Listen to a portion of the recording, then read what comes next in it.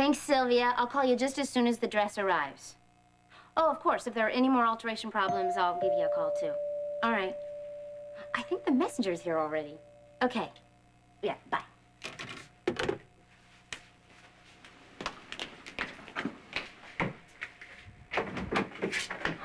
Hi. I thought you were my wedding dress. Not even close. Well, do you think you could stay here until it gets here?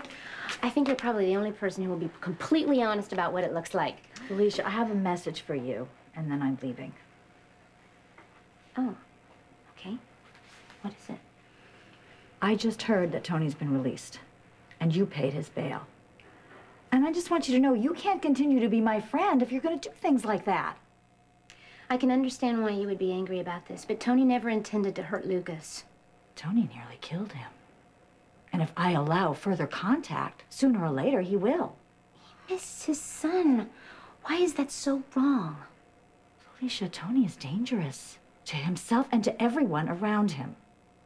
He made mistakes, and like everybody else, he deserves forgiveness. Well, I can't afford forgiveness. Not when my son's life is at stake. Look, will you just promise me, if you see Tony and Lucas together again, call the police immediately? I can't. Why not? He's my friend. I'm not going to send him to jail. You know, you and I have been friends for a long time. But if you continue to support Tony like this, I think it's a good thing you're moving out.